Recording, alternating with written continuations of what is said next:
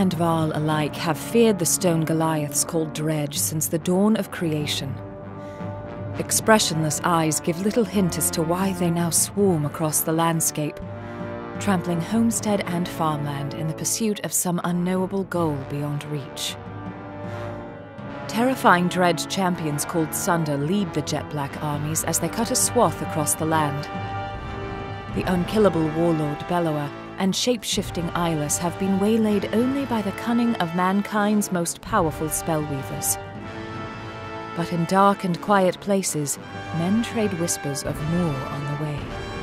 With countless Dredge descending upon humanity's last bastion, and the darkness looming on the horizon, do they even need the Sunder to bring the last survivors of Arborang to their knees?